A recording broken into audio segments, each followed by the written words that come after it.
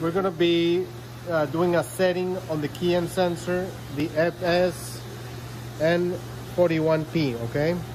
Ignore the sensor. This is for a different application. If you have a bottle that is very reflective, like the white bottle that we have here, okay? You will see how the sensor reading the air pretty much is reading a 45. If you put the bottle in front of it, you're reading 9999. And if you put two bottles in between, you're reading 8.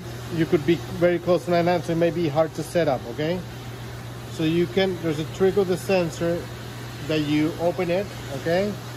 And you press the M and the set at the same time once and leave it, okay? So right now with the bottle in front, it's reading 3225.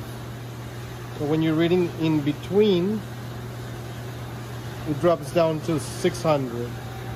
And that's how you adjust the sensor when you have a very reflective product or container.